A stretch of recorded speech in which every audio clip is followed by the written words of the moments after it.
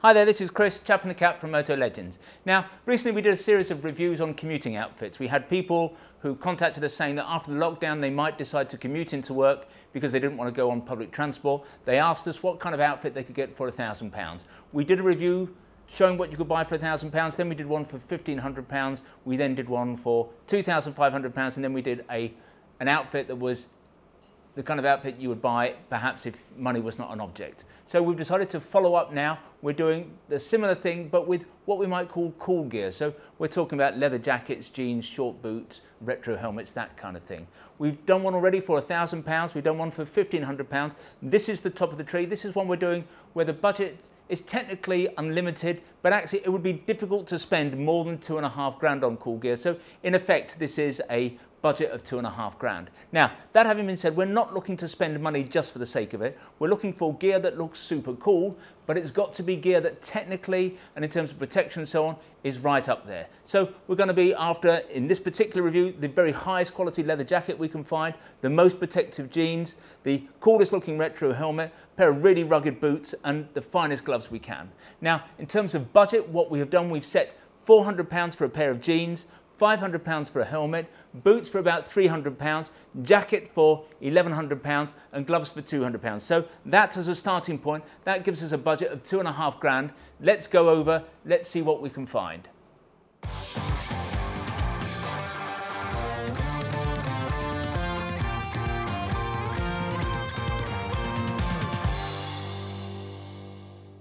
So let's kick off this exercise with the jeans. Now, as far as we're concerned, it's got to be what we call a single layer jean. I'm going to have to explain that to those who don't know the difference between a single layer jean and a normal protective jean. Now, historically, motorcycle jeans have achieved their strength, their puncture resistance, their abrasion resistance, their tear resistance from having a lining. So you'd have an outer denim fabric, which is just a shop denim, and then you would line it with a Kevlar or some kind of aramid weave, and that would be what gave the jean its strength. These days, the best jeans are done in a different way. They take a really strong material, they weave it in a number of different ways into the denim to create one layer of material that's far stronger than just denim on its own. Now, single layer jeans come with a number of benefits. They are much better in terms of the way they fit and look, because there's nothing underneath these jeans. If you've got a Kevlar jean, you've got a padding, they're never quite as flattering, they never look as good. These are easier to wear, they're much lighter, they flow the air on the bike. When you get off the bike, they're just like a street jean. So in all ways, a single layer jean is nicer to live with. Depends, of course, how strong the jeans are, and we're going to come on and talk about that in a minute. But as far as we're concerned, the world's best motorcycle jeans come from the Swiss company Roka, and the jean that we have chosen for this particular exercise, this £2,500 exercise, is the Roka jean from Roka. Now, I'm going to have to go down a blind alley a little bit again because I want to talk to you about the strength because it's a little bit confusing. Now, recently, a new CE test came out for all motorcycle clothing. It's called EN 17092, and every item of motorcycle wear that you buy, in theory these days, will have to have a label inside that will either be marked A, AA or AAA. A is the urban level, AA is for touring, AAA is the highest, strongest level. Now, these jeans are going to come with a label that says A. These are an expensive jean. I'm going to come on and talk about the price, but you would not expect them to have the A label in. But there's a reason for that. And what it is that this new legislation has put lots of companies under a lot of pressure. Some motorcycle businesses have almost gone out of business because of the cost of getting an entire range classified under the CE legislation. The smaller companies, people like Roka, people like Belstaff, have taken the view that they would have to just go for the lowest level to begin with, just to get everything through the market, just so that they could make their ranges legally saleable. The reason they've done that is if you tested to the AAA level and failed for whatever reason, you'd have to pay again for the AA, and then if you failed then you would have to pay again for the A. So lots of companies have just gone for the A level. So if you see a pair of these jeans in the shop, look at the label, it's going to say A. That might not be very reassuring, but actually these jeans are as strong as any on the market. And I think I can substantiate that by reference to a new jean that has just arrived with us. And that's called the Roka Light. It's the same essential construction, but it's a lighter material. Now, that jean actually passes the test at the AA level. So it stands to reason, I think, that when they test these jeans again, they will meet AA and hopefully even AAA. So in some ways you're going to have to perhaps take my word on that. Not everything is as it seems, and if you're going to be driven by the label, that's fine, but I can tell you these are a supremely protective jean as well as just a super cool, super looking jean. The material they're made from, out of interest, is called Armolith. Now, Armolith is what's known as a UHMWPE, an ultra-high molecular weight polyethylene. That doesn't mean a lot to me, I just know it's very strong. What they do, they wrap the cotton around it in both the warp and the weft, and as I've said, they weave that together. It just looks and feels, if you turn these jeans inside out, it would just look like a pair of Levi's. When you're buying a pair of Rokotex, it can be somewhat bewildering because there's a huge range of sizes, fits, colorways, leg lengths and so on. We're actually going to be making a video here very soon, in the next week or two I hope, that's going to help people find their way through this particular jungle because it is, as I say, confusing. One of the main issues you've got, however, is, and I think it's the Achilles heel of these jeans, is that they have a fixed armor pocket. And it has a fixed armor pocket for a number of reasons. But what it means is that if your knee is not where Roka think your knee should be, then the armor can be out of position. And that can be a bit of a bummer. There are ways around it. Often what we do, we will put someone in a longer jean, longer leg than they need. That puts the armor lower, then we'll shorten the jean. We've got a number of fixes that help us get around that. But what I think I would be doing, if you were looking at a pair of these jeans, and I'd be doing it for a couple of reasons. But I'd be going for this armour, which is the new Ghost armour from D3O. Now, Roka already work with D3O. These jeans come with a D3O armour for the hips and the knees, but it comes with the shaped armour. And the problem is that knee pocket issue. If it's out of position, if it's too high, for example, it can create a nasty bulge above the knee. It can tighten the leg. It's not perfect. When you put this armour in, because it's flat, it moulds around the knee. When you're off the bike, it just hangs there. You don't know you're wearing it. But the nature of this is such that it forgives an armor pocket that's a little bit out of position. So if the armor pocket is maybe an inch wrong, you cannot tell with this armor.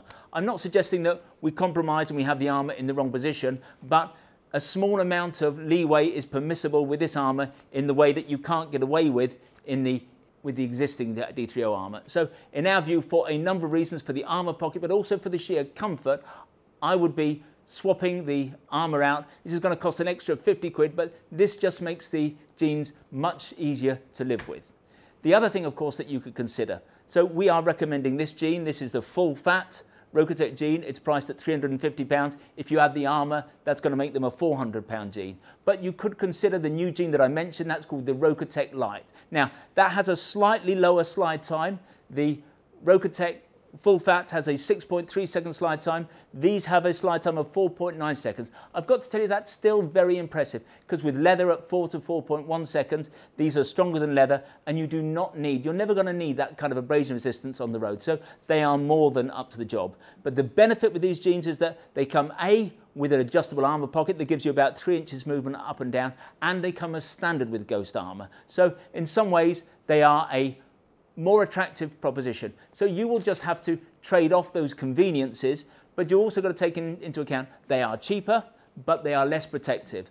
Both pairs are fantastic jeans. We've gone for the £400 pair, but if you are happy with a 4.9 second slide time, which I say is more than enough, then you could also consider the Rokotex Lights. So as with the £1,500 outfit, for this £2,500 exercise, we wanted to find a super cool full face helmet. Now, we had allocated a budget, if you remember, of £500 for a helmet. We could have spent a lot more than that if we'd gone down the traditional retro helmet route.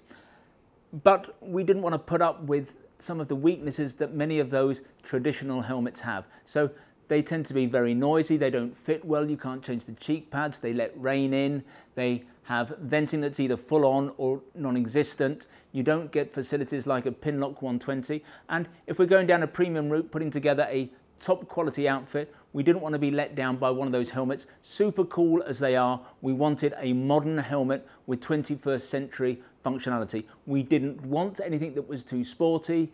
We wanted something that still had retro looks, but we wanted a modern helmet. Now, in the £1,500 exercise, we went for the Glampster. This time round, we've gone for the Arai Rapide Neo. No real reason for that, other than that this is a little bit more expensive and it's slotted into this review a little bit better than it did the previous one. It's not necessarily a better helmet than the Glampster, it's just a wee bit different. It shares lots in common with the Shoei.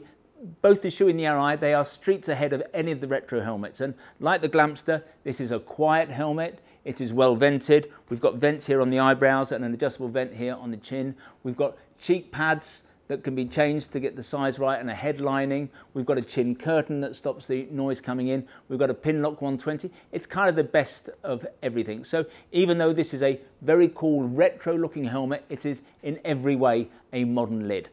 As an aside, I should point out that Arai does things a little bit differently to Shoei. Now, Arais traditionally have had and still have a very thick, very strong outer shell. Now that is great, it's very reassuring, but that shell doesn't necessarily absorb impact in the way that a softer shell can. So what Arai tend to do, they compensate for that with a really thick EPS. That makes Arai helmets a little bit heavier and a little bit larger. And if we were to put this next to the same size of Glamster, we would find that this is a considerably larger helmet and, as I've said, a wee bit heavier. Some people like that. It gives a feeling of solidity, it's a sense of heft. It makes people feel that this is a better quality helmet. I don't think that's the case. It's not necessarily a safer helmet. It's just Arai do things a little bit differently to Shoei. Now, the helmet that we have gone for as part of this exercise is a helmet that's called the Ha. It's one of the graphic treatments. There are a number of graphic treatments. This particular one comes in 3 colorways. It costs £530. You could spend, as I've mentioned already, a lot more on a retro helmet, but none of those are anywhere near as good as the Arai, anywhere near as good as the Shoei. So you could, if you were insistent, go out and spend twice as much money as this, but honestly, you get a helmet that was only half as good. We also think it's a pretty cool looking helmet. So for the jacket, perhaps predictably, we've gone for a Bellstaff jacket. We've gone for the Turner, which is a leather jacket. Comes in 3 colorways. It's a gorgeous jacket. This is the black, comes in a very dark brown, and our favorite color, a kind of mottled mid-brown called Burnt Cuero. Now, there are 3 different types of Bellstaff jacket, 3 different lengths, and I have a guy who gets very upset, gets very rude whenever I mention this in one of the YouTube videos, but I've got to do it because this may be the only time you've seen one of our videos. But there are 3 lengths of Bellstaff jacket. There's the shorter jacket, that's the Mojave, very sporty, a bit Steve McQueen. There's the longer one with the belt, that's called the Trial Master. In some ways, this is our favorite length. It sits in the middle, it's perfect for the bike. One of the problems with the Mojave is that if you are tall in the upper body and if you're leant forward on the bike, then there could be a gap between the top of the jeans and the bottom of the jacket. So it can at times be too short a jacket. With the Trial Master, if you are shorter of stature, someone like me, it makes you look as though A, you've got no knees, but you can end up sitting on it on the bike. It's bit too long for some people. There are very few people who don't get on with this length, so this in our view is the perfect length for a motorcycle jacket. It's the perfect Bellstaff jacket. Now, it's made using their gorgeous hand waxed leather. There's no other bike jacket on the market that feels like a Bellstaff. It's just superbly luxurious. It feels pure quality, and nothing is as well cut. There are lots of people out there who copy Bellstaffs, either in wax cotton or in leather. They can put the 4 pockets on it, they can put the belt on it, but somehow none of those jackets hang as well, none of them feel as nice when you're wearing them. Now, in terms of protection, obviously it's a leather jacket, so it's going to be very protective. As with the jeans, it's only going to be A-rated. A leather jacket like this is going to be way stronger than that, but it'll take an amount of time before Bellstaff get round to certifying their garments to push them up to the A and maybe even the AAA layer. In terms of armour, this comes with D3O in the elbows and the shoulders. It doesn't have a back protector. For the back, you would want to fit a D3O. D3O is what all their armour is, but you'd want to fit a D3O back protector. D3O is the soft orange stuff. It's lovely. Once it's fitted, you don't know it's there. So in terms of a back protector, that would be what we're talking about. That's going to add another £35, £36 to the price. At this level, I'm not sure that's going to break the bank. The other thing that we would be doing, however, and this is an optional extra, you buy a leather jacket like this not just for riding. There are better riding jackets. You wear a jacket like this so that when you get off the bike, you can walk around, you can look the business. By definition, therefore, you want a jacket that's very comfortable to walk around in. And I think fitting the new Ghost armour, which we've mentioned in connection with the Rokotech jeans, this just makes the jacket so much nicer because it's lighter, it's easier, it's always in the right position. You simply, once it's in place, you don't know it's there. So we would be adding this into the jacket as well, and I'm doing that within the budget that we're talking about today. So for a set of elbows and shoulders, that's going to add another £50 to the price of the jacket. In other ways, this Belstaff jacket is just like every other Belstaff jacket. You've got an internal tartan lining, a check lining, you've got corduroy in the collar, you've got rubber buttons down here so that you don't scratch the tank, you've got adjusters on the neck and around the waist. This waist adjuster works really well. It's just the perfect place for an adjuster. It enables you to cinch it in. You've got zips on the sleeve. It's got all the things that you would expect of a Belstaff. So the question is, how much is this jacket? Well, when you add in the bits of armour, it's 1,160. You don't get any thermal liner for that. You have to add your own, but that's the way we would do it. Belstaff do actually have a liner that you can fit into this jacket, but we wouldn't bother. We'd just wear a jumper or some kind of mid-layer of some sort. In terms of waterproofing, this jacket has almost nothing. And the fact is, if it rains, leave this jacket at home. It's just too nice a jacket to wear in the rain. So the question is this jacket worth the money? And I've got to say, absolutely not.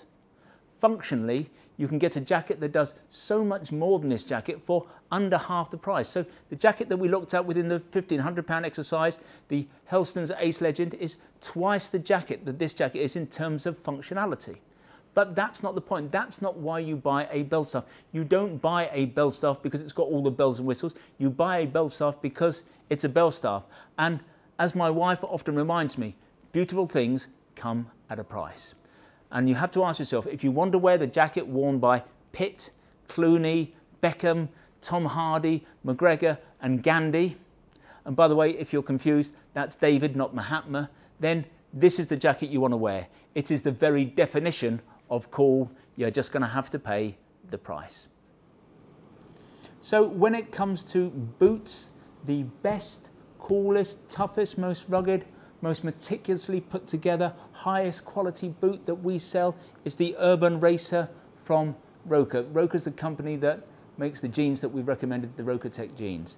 They are a fabulous boot. They have a very thick leather, but it's a leather that's been treated for waterproofing in the tanning process. So these boots actually have no membrane, and normally we don't talk about a boot being waterproof unless it has a membrane. But we know from experience, because we've sold a lot of these boots, that these boots are incredibly waterproof. Sean, who is the shop manager here, he commutes from central London out to Guildford every day. He wears these all through the winter. They do not let him down. You have to maybe in the winter, once they start to dry out, you have to treat them a little bit, but if you use a little bit of mink oil on them and keep them nice and moist, they're going to maintain their waterproof qualities. All of the best boots, all the world's best boots, have what's called a Goodyear welt. Now these boots are Goodyear welted. It's an indication of a top quality boot.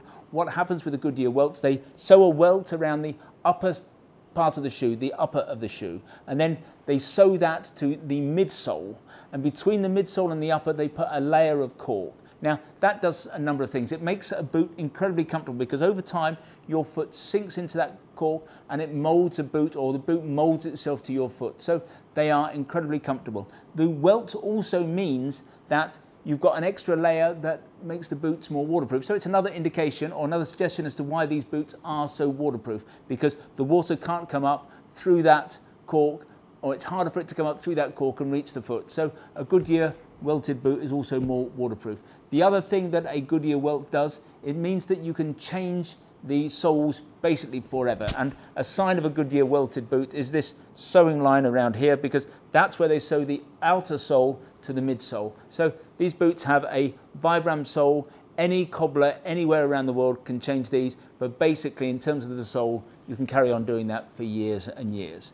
So I've got to say, it's a very heavy boot. I've mentioned it's a thick leather, it's very strong, it's a very protective boot. You do need to bear in mind that it's probably going to take a while to wear these in. This is not the kind of boot that you put on necessarily, walk around, and you can't walk up a mountain in them tomorrow. They're going to take a little while to bed in, but it's a wide footbed, it's very comfortable, and what a lot of people say is once they've worn these boots in, they just become the most comfortable boot that they've ever owned. So it's an amazing boot, very strong on the toe, heel, the ankles. You've got this padding on the ankles.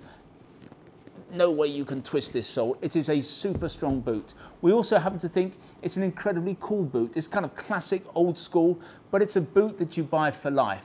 They're as tough as they come.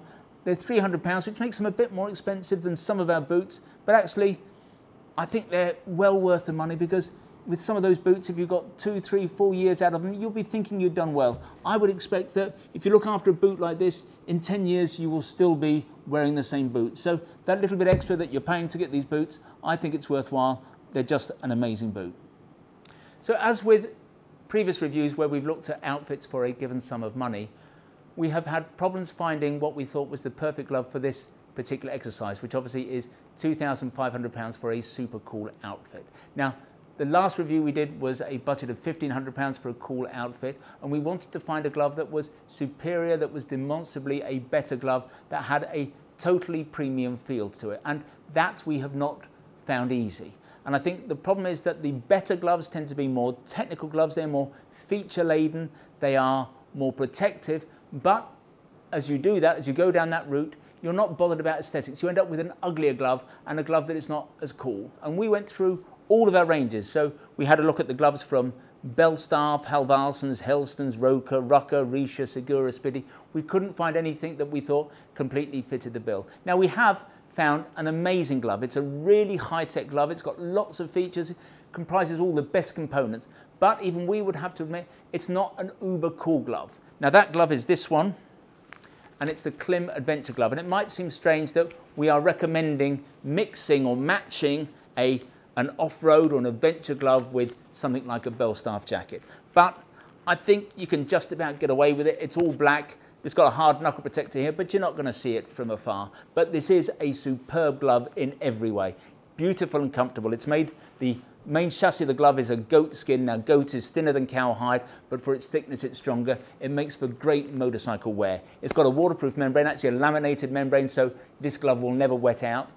We didn't need to have a waterproof membrane in a glove for this outfit because, let's face it, the jacket's not waterproof, the jeans are not waterproof, but a membrane in a leather glove serves two purposes. Obviously it stops your hand getting wet when it rains, but it also just makes the glove a lot warmer. So a pure summer glove you can only use for a small period of the year. So a summer waterproof glove I think still matches with this kind of outfit. In terms of other features, great protection. You've got this super fabric style hard knuckle protector. It's a ceramic knuckle protector, so it's a very safe glove. You've got a visor wipe here on the index finger. You've got touchscreen sensitive fingers. It is a beautiful glove, and we think it kind of looks okay. Now, we did look at some other gloves that were similar. I think the nearest one we came to this glove in that it was a premium summer waterproof glove was the Rucker Worsley glove, but we thought the Klim was nicer and better. But some people, undoubtedly having watched this, are going to think that the Klim just isn't cool enough for an outfit like that. And I've got to say, if that's your view, I'm not sure that we totally disagree. We just found it difficult coming up with a perfect glove. So this glove priced at £190, not inexpensive, but I think you get a lot for the money. And what it loses out on a kind of cool factor, it makes up for in terms of its functionality, features and protection. It's still a great glove.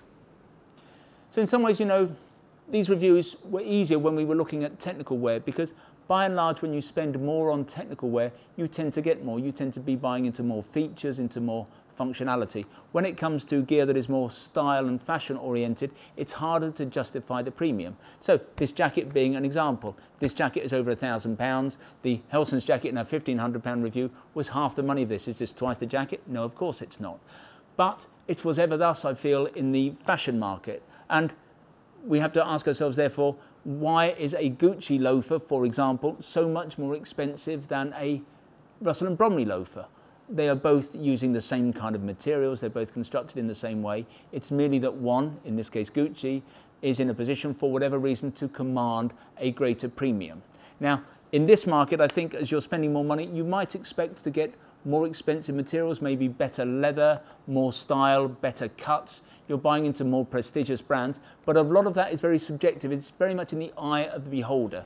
But actually, when I look at what we've put together here, I think we've done pretty well. We've got some amazing jeans. I think those are the best jeans on the market. We've got a really cool helmet. It doesn't get better. If we're looking at retro helmets, it's either Shui or Arai, and this is as good as anything on the market. We've got a pair of really fantastic, tough, kick-ass boots, really classic look. We've got some high-end gloves, and okay, they may not seem totally appropriate for wearing with a Belstaff jacket, but I think we can get away with them. And then, of course, we've got the Belstaff jacket. And when you put a Belstaff jacket on, it does feel very special. And there are lots of people out there who just can't stand Belstaff, who don't understand it, don't understand why people will pay so much for a Belstaff jacket. But I have to tell you, when you've got one, when you've worn one, it just makes you feel very special. They are beautiful bits of kit.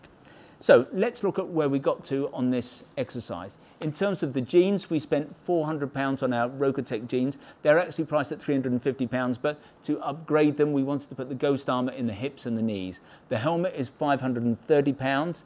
The boots are £300. The gloves are £190, and the jacket, once we put the D3O back protector in and the Ghost in the elbows and the shoulders, this comes in at £1,160. So we've spent a total of £2,580 against a budget of £2,500. To tell the truth, at this price point, who's counting, £80 doesn't seem a great amount. Now, our take on this is that this, from our perspective, is the best of the best. But you could take some of the gear out of our previous reviews and mix it with this. This is very much about what you think. Everything that we've looked at in all of our reviews, it's all been great gear. And if you want to mix and match rather, then that's up to you.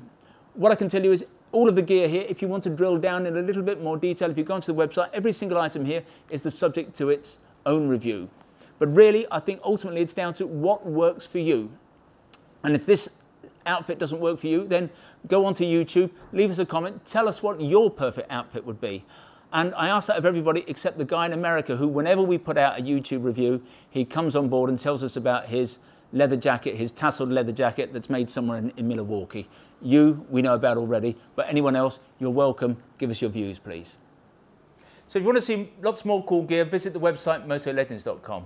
If you want to learn more about the items that we've been speaking about today, if you click on one of the links on the screen, sometimes they're up there, sometimes they're down there, that will take you to a page that we've put together that features all of these items. Now, when you're on that page, you can check out the availability, you can check out the spec in a little bit more detail, and obviously if you like any of those items, you can buy one there and then. Now, when you buy from us, we try to make the process as simple, straightforward, and risk-free as we possibly can. There's no delivery charge on any protective wear you buy from us. Returns are totally free, and what's more, we give you a full 12 months in which to decide whether you do want to return something to us. Our price guarantee is by far the best in the business. Now, John Lewis is rightly famed for its never knowingly undersold price promise. We go one stage better. If you can find anyone selling anything that we sell at a price that is lower than ours, we will beat that competitor's price by a full 10%.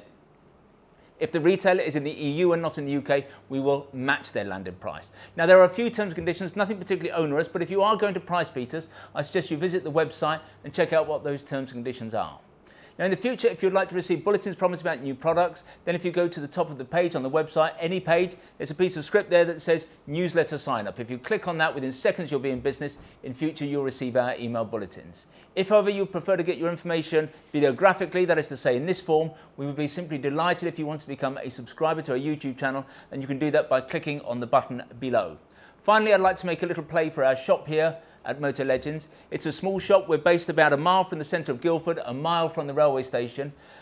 And even though I say it's small, it's attached to our warehouse where we have more than £2 million worth of merchandise arranged over 3 floors. Technically, that makes us the second largest motorcycle apparel shop in the UK.